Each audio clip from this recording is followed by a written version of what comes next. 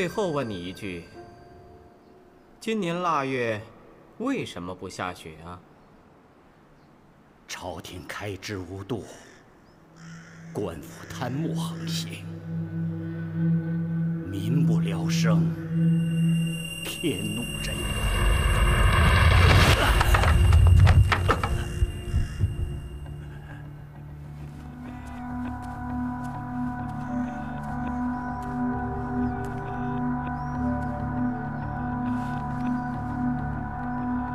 是谁教你对皇上说这些话的？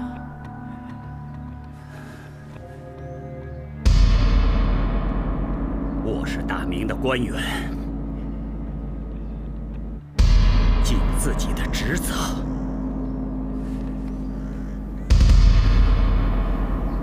用不着别人教我。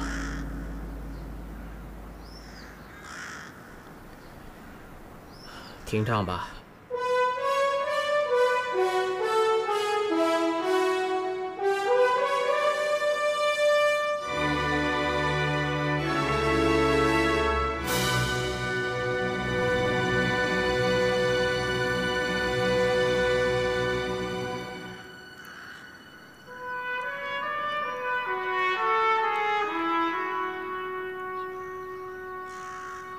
万方有罪，罪在朕宫。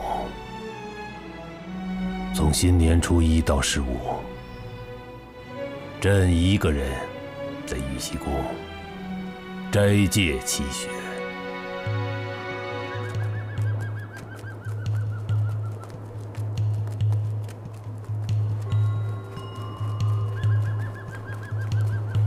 鬼老天又不下雪，还贼冷贼冷的。 闭上你的臭嘴，让人听见了。今天下不了雪，挨打的人当中少不了你。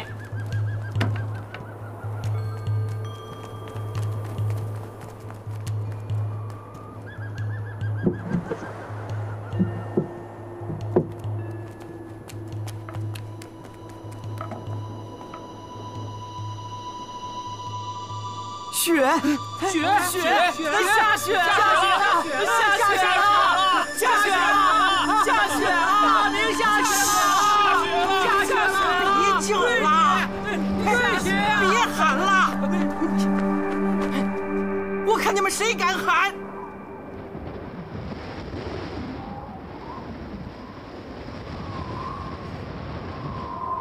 天大的祥瑞啊！我这就给皇上去报喜，然后去司礼监。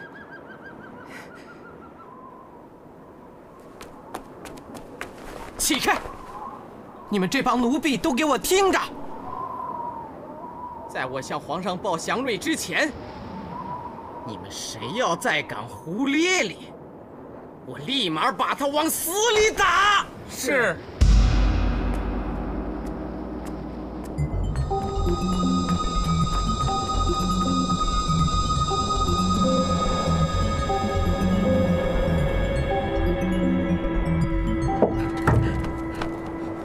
恭喜老祖宗！恭喜各位祖宗！老天爷下瑞雪了，好大的瑞雪呀！皇上有德呀！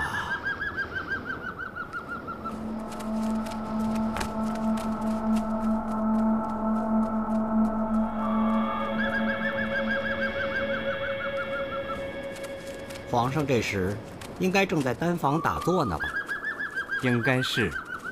议事的时辰也快到了，该咱们给万岁爷报个祥瑞了。是。老祖宗，奴婢听说冯宝压着大伙不许吭声，自己个儿抢着给皇上报祥瑞去了。有这回事儿？好嘛，他报了祥瑞，不准皇上一高兴就叫冯宝取代我们了。那咱们就再等等。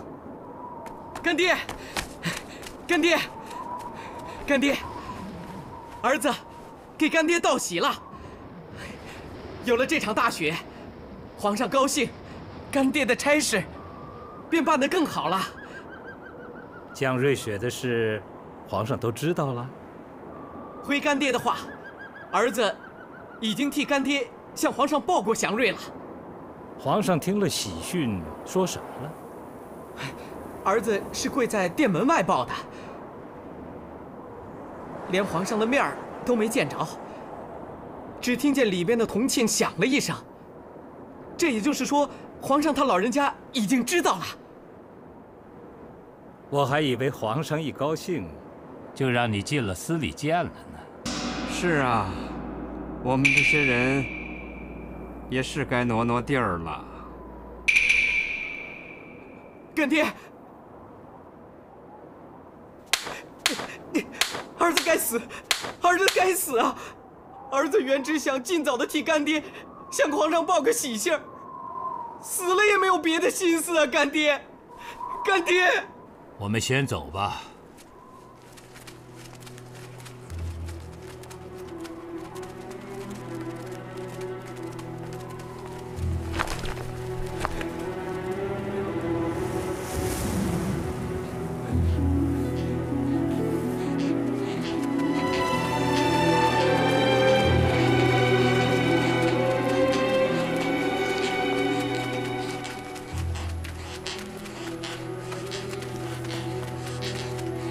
告诉他们，这雪是我大明朝的祥瑞，让大家伙都起来报祥瑞，声音越大越好。是，吕公公说了，这雪是我大明朝的祥瑞，你们都起来报祥瑞，声音越大越好。下雪啦！老天爷降瑞雪啦！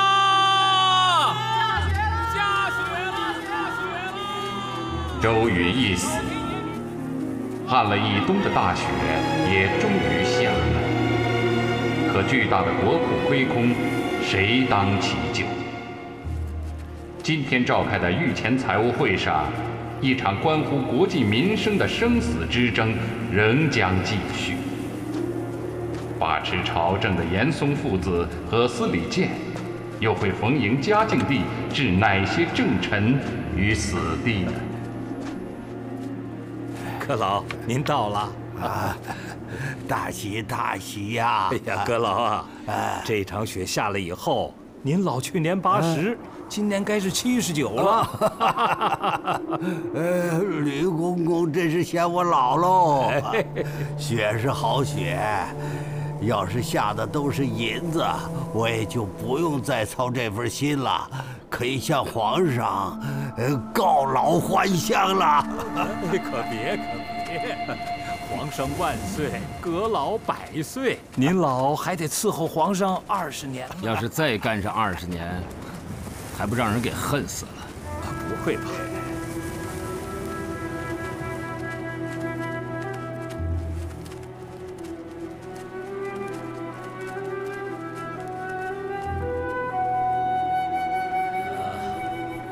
诸位大人，腊月29，周云逸的事儿大家都知道。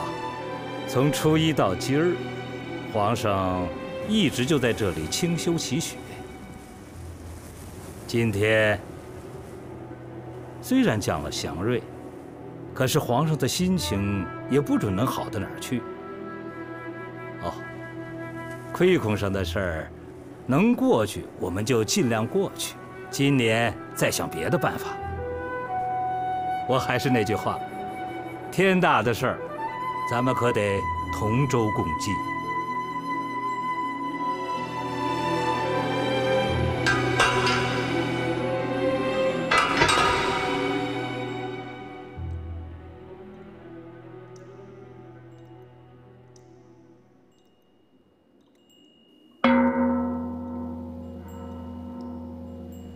议事吧，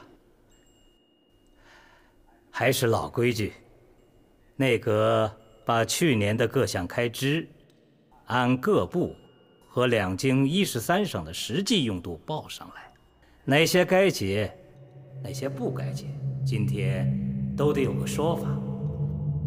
今年有哪几宗大的开支，各部提出来，互不综算一下。内阁拟了票，我们能批红的就把红给批了。阁老，您说呢？仰赖皇上如天之德，和大家实心用事，最艰难的日子总算是过去了。去年2个省的大旱，3个省的大水，北边和东南几场大的战事，再加上宫里一场大火，说实话，我都不知道是怎么过来的。皇上效益干时，大家累点全都应该。凑巧，去年腊月又没下雪，有些人就借着这个诽谤朝廷。要是今天再没下雪，那我们这些人都得请罪辞职了。从初一到现在，皇上就一个人在这里斋戒敬天。这场雪是皇上敬下来的。只要我们做臣子的实心用事，我大明朝依然能够如日中天。这1个多月来，总算把去年各项开支都算清楚了。内阁也把票都拟好了，司礼监批了红，去年的账也就算结了。然后咱们再议今年的开支。薛阁老，内阁的票拟在你们那儿，你们说一下，然后呈交吕公公他们批红吧。内阁的票拟是由昨天世蕃兄交给我们户部的，我和肃清昨夜核对了1个晚上，有些票拟我们签了字，有些票拟我们没有敢签字。什么？哪些票你没签？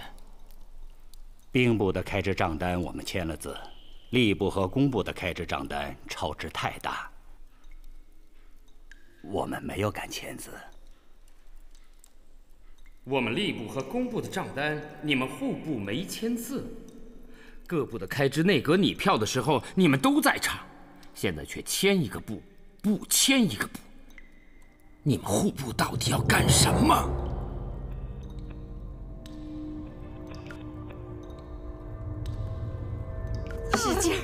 使劲儿，王妃！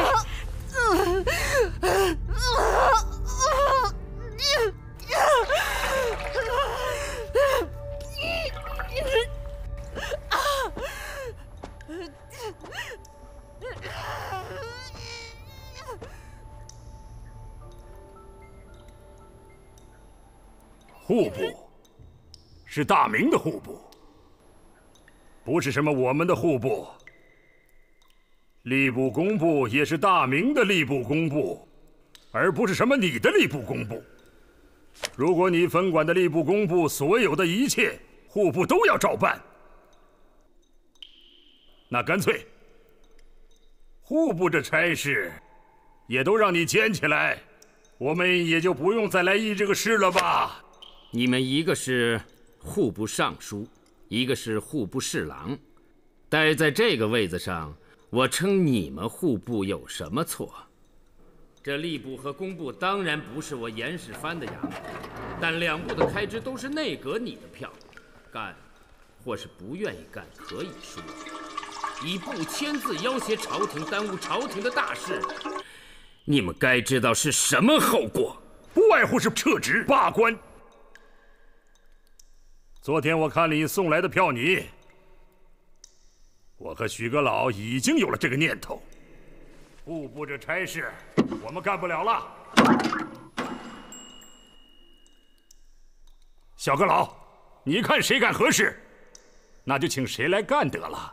你严世蕃，爹，这里没有什么爹，只有我大明的臣子。御前议事要让人说话。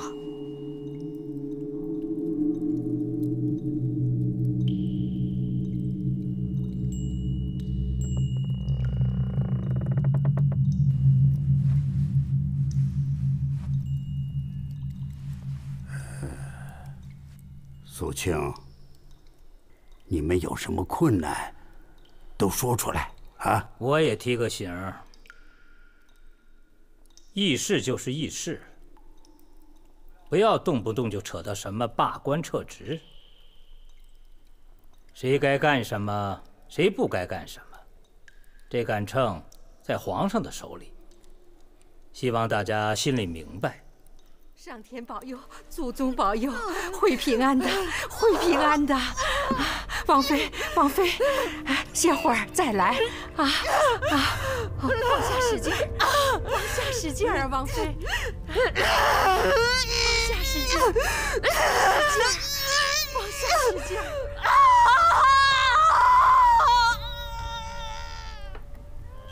王爷，王妃是足月生辰，母子都会平安，您不用太急。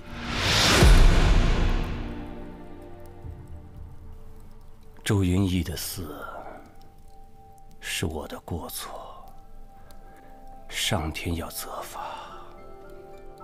就应该责罚我一个人。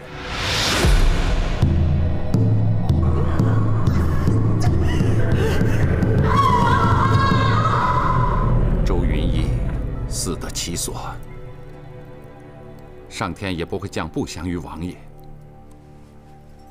更不会降不祥给王妃和孩子。我还担心高拱和张居正他们呢。去年两京13省全年的税银共为4536万7千两。去年年初，各项开支预算为3980万两。可是昨天各部报来的账单，共耗银5380万两，收支两抵去年一年超支的亏空竟达843万3千两。如果和去年年初的开支预算核对，去年一年的超支则在1400万两以上。我们先说加在兵部头上的300万两亏空，这300万两，兵部并未支出，也是工部支出。一句话，去年一年亏空的1400万两，都是吏部和工部的亏空，却让我们从其他部来拟票。小阁老，你说这个字我们怎么签？内阁拟票的时候，你们户部2个堂官都在场，你们当时就见过这张票拟，那个时候有话不说，现在却在御前会议上项庄舞剑。老许，你们到底要干什么？看过不等于核实过。昨天晚间，我们找兵部一核实，才发现这笔开支有出入。这件事，太岳，你来说吧。是，兵部去年的开支，在腊月27就核实完毕，上交了户部。当时我们的开支完全是按年初的预算，并未超支。但昨天户部通知我去核实票拟，称兵部超支了300万两。我去看了，这300万两是记在兵部造战船30艘的账上，而且明确记载是给戚继光、于大猷在海上与倭寇作战用的。实际上，我兵部并未见到一艘战船。不好了，不好了！王爷，王爷，快请太医吧！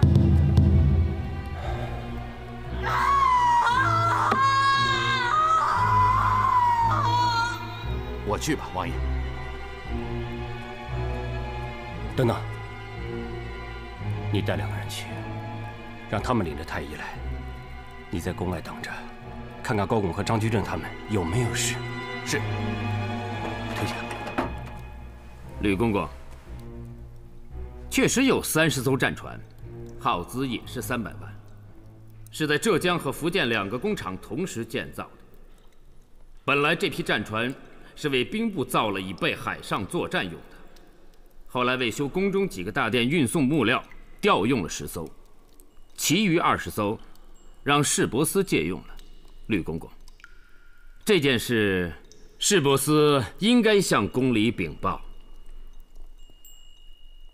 有这么回事吗？是有这么回事儿。当时市舶司是为了运送丝绸、茶叶和瓷器出往波斯、印度等地换来白银，由于船只不够，借用了20艘船。后来因为海上倭寇闹事，这批货就转到京杭运河，运到京里来了。那这件事就说清楚了。10艘船是为了修宫里的大殿，运送木料；20艘船是市舶司为了给朝廷调运货物。账虽然算在兵部头上，但是钱还是都用在了正途。现在宫里遭火灾的几处大殿都修好了，严大人，你们把那10艘船还给兵部，市舶司这边我也打个招呼。缺船可以另造，不要占用战船。30艘船都还给了兵部，这300万两的开支记在兵部的账上，也就名正言顺了。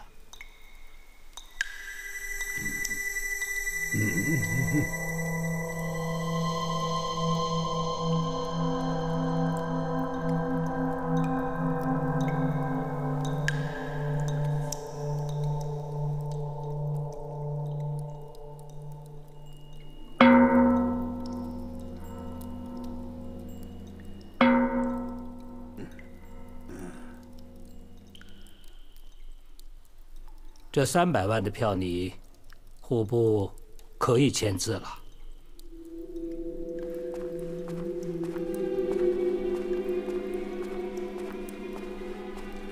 签字吧。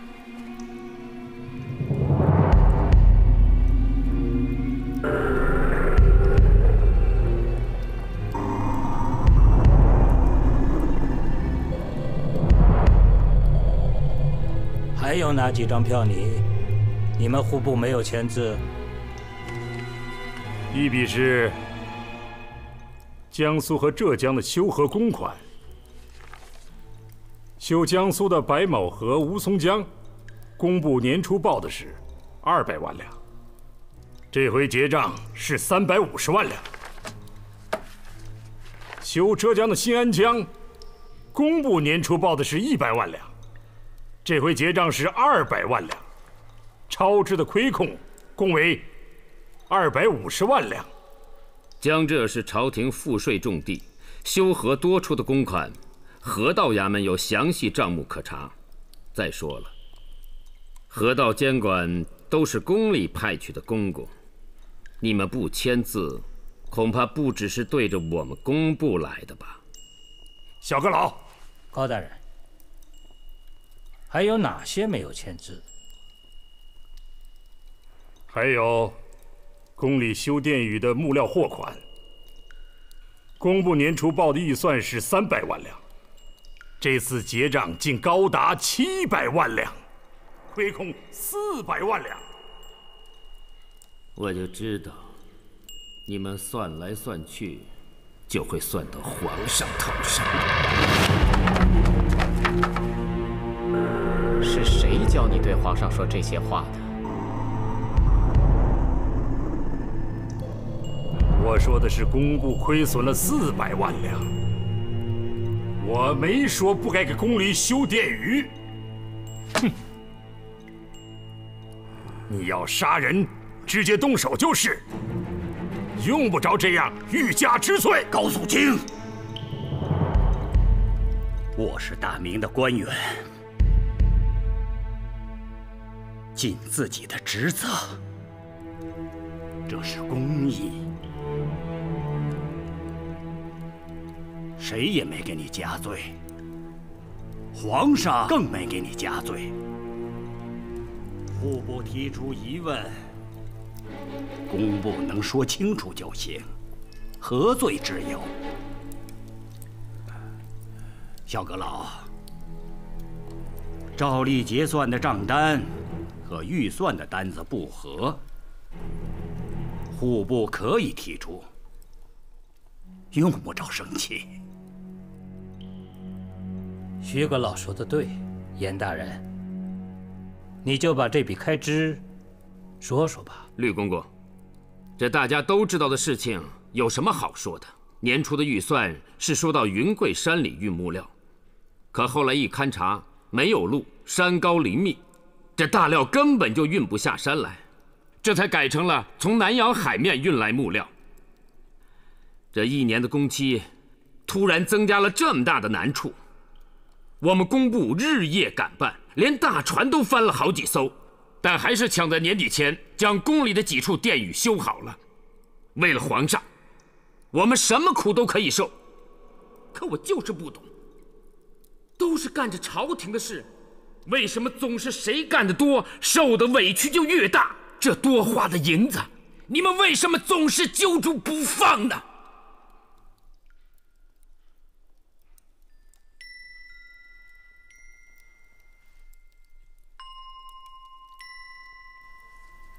他依旧会倒了，就会倒了，啊！王爷，高公、张居正不会有事的。谁都不会有事的。你争口气，给皇上把个龙孙给生下来，就什么都好了。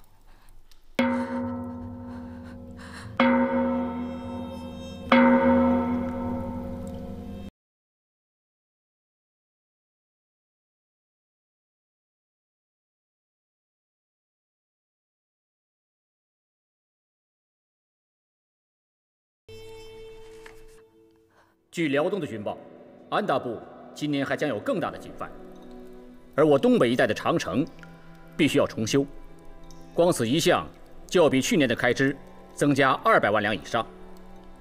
还有就是东南沿海的防务，如闽浙两地，去年全靠戚继光、于大猷两部不足2万的兵力抵御倭寇在路上的骚乱，可是我们的商船、我们的丝绸、茶叶、瓷器竟不能出海。光这一项，每年损失就将达1000万两以上。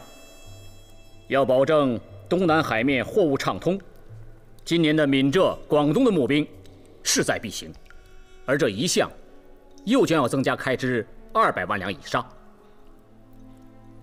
要都像去年那样，1年之内把户部库存的银子全部用光了，今年朝廷就得加征百姓的赋税。来之前我已经听说了，有的省份已经把赋税加征到了嘉靖45年。如此下去，户部这个家怎么当？我以为这不是徐阁老和高大人所能承担的事。那你的意思叫谁承担呢？我没有说叫谁承担，凡事预则立，不预则废。如果还像去年那样不按预算开支，寅吃卯粮，则卯粮吃完以后，真不知道我大明朝还有什么可吃。照你这么说，去年为江浙修河堤，为皇上修宫室，已经把我大明朝修得山穷水尽了。我没有这样。那你刚才话中的意思是什么？那小阁老的意思是不是今年还要像去年那样亏苦啊？吕公公，奸臣已经自己跳出来了，高拱是一个，还有张居正。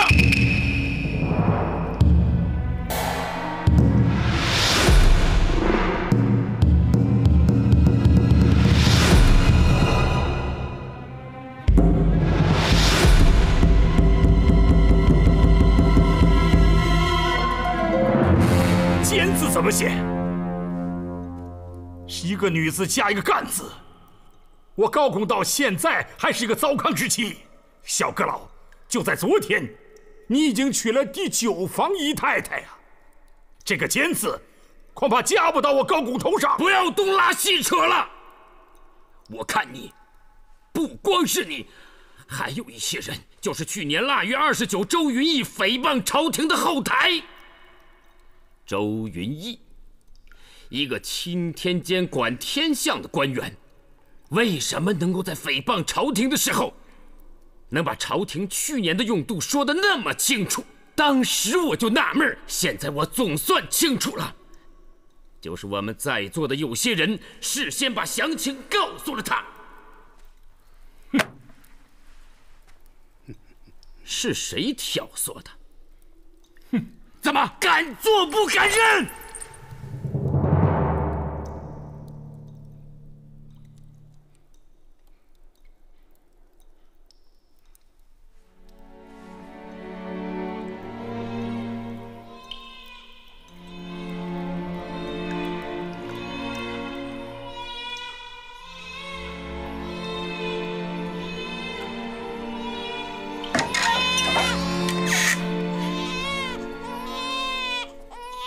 上天保佑，是龙子龙孙！恭喜王爷，恭喜王爷！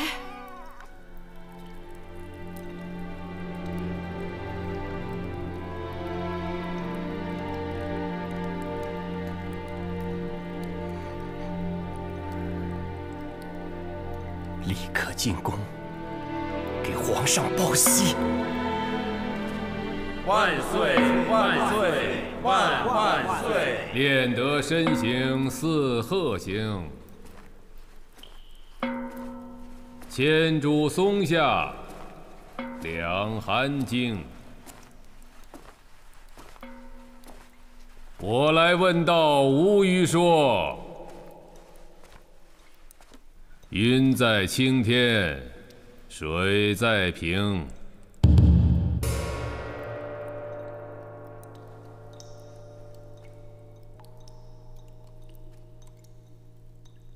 严阁老，臣在。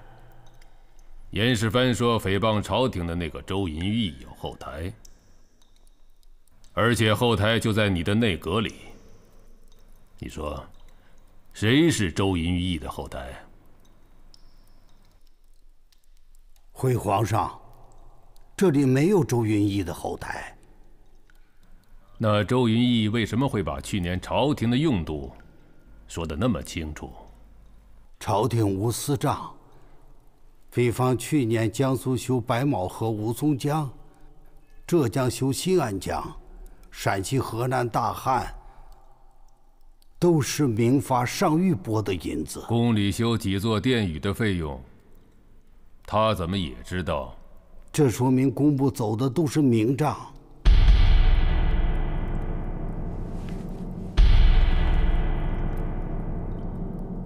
起来，都起来吧。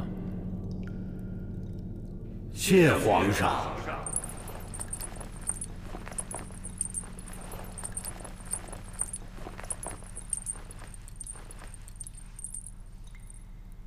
不要这样看着你爹，要好好学着。是。朕刚才念的是唐朝李敖的问道诗。朕最喜欢的就是最后一句：“云在青天，水在平。”你们这些人，有些是云，有些是水，所做的事情不同而已，都是忠臣，没有奸臣。回皇上，高拱、张居正刚才的言论和腊月29周云逸的言论如出一辙。如出一辙，也没有什么不好。周银玉被打死的事儿，朕现在一想起来，也还是觉得很惋惜。他也没有思念，只是他的话有扰朝政。朕也就叫打他20廷杖，可没想到他就……吕方，奴婢在。东厂的人你也该好好管管了，查一下，腊月29打死周银逸是谁掌的刑？是，奴婢下去就查。严世蕃，臣在。刚才听高拱说你昨天娶了第9房太太。回皇上，臣回去之后就将几房小妻送回娘家。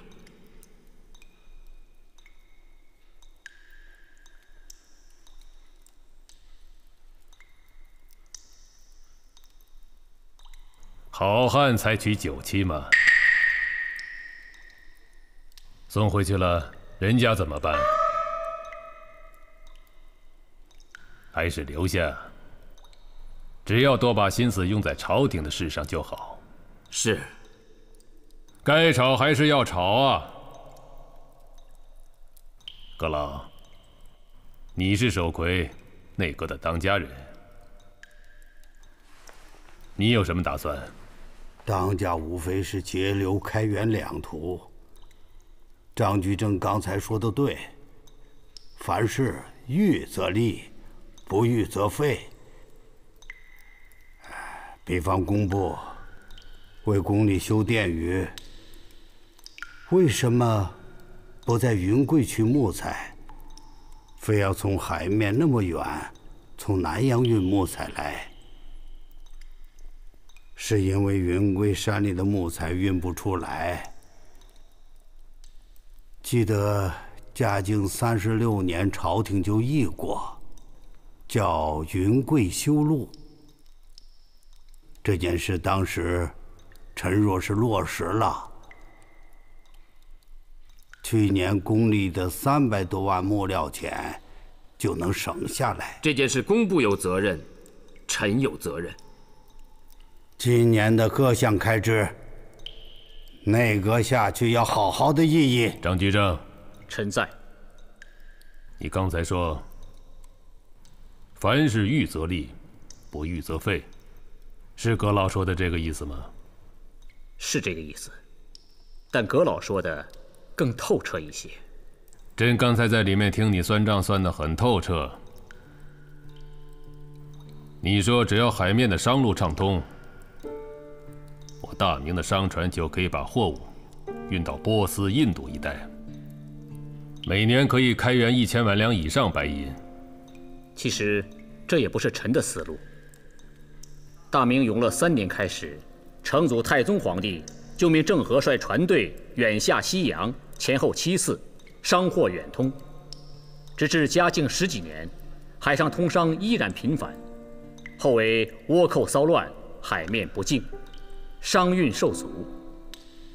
臣在兵部，也是从兵部着眼，想着似乎应该给浙闽两地增加军饷，让戚继光、于大猷部冒充军队，建造战船，然后主动出击，剿灭倭寇，重新打通海上货商之路。这件事，张居正跟臣商议过。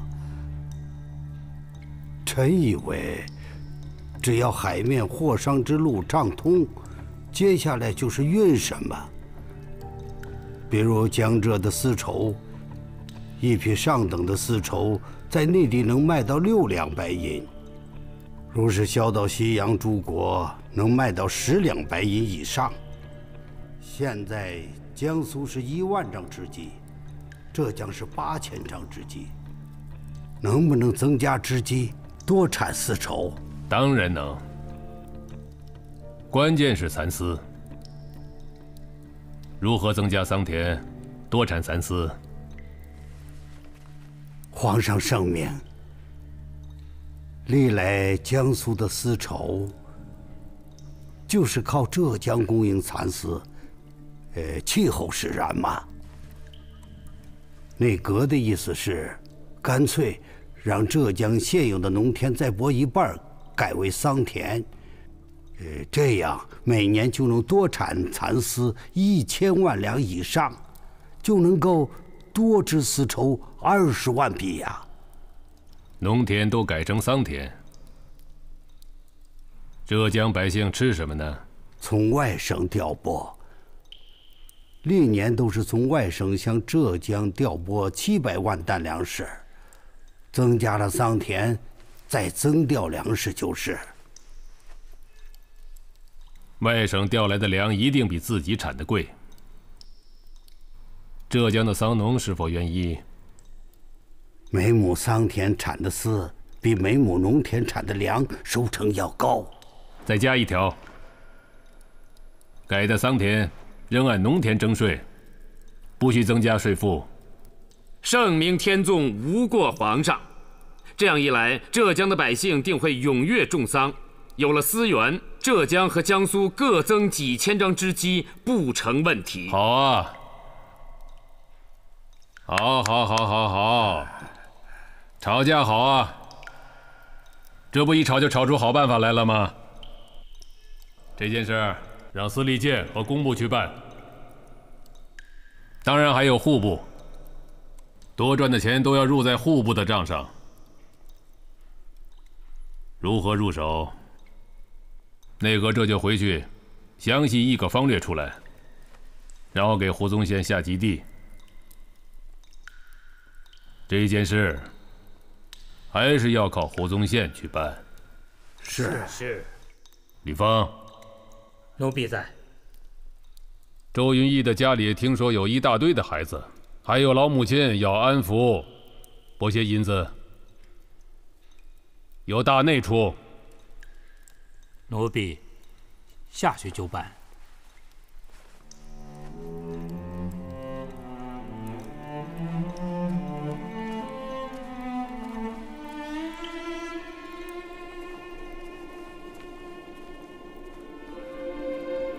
主子，当心着凉。朕不像你们，没那么娇嫩。